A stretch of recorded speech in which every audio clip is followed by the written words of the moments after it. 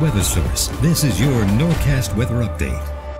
As a medical director, I work closely with all our providers as well as the nursing staff to ensure we provide top-notch quality care for all our residents. Seeing every resident achieving their goal and being satisfied with our care gives me a lot of pride to be part of the team of preferred care at Absecon.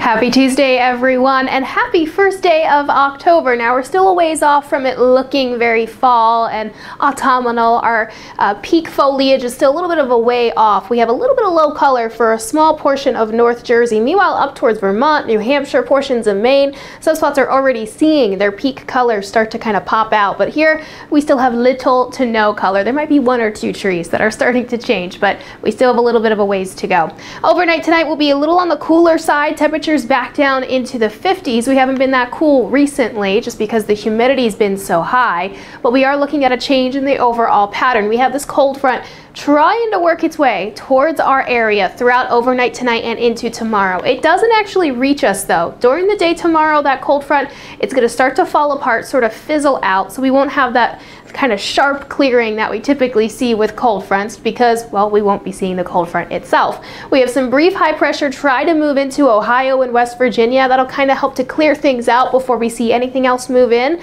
But overall, we're going to start to see signs of improvement. Tomorrow, we are seeing lower rain chances. The same can be said for the rest of this week and even into next week.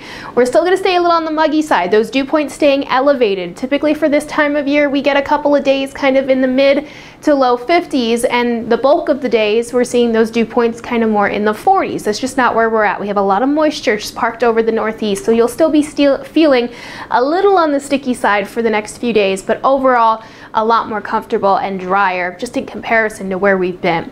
For tomorrow, we're back up into the 70s as well. Still some cloud coverage, but also a better chance at some sunshine. And then by Thursday, we're seeing a lot more sunshine on the way. That leads into a beautiful weekend with temperatures climbing back up into the upper 70s.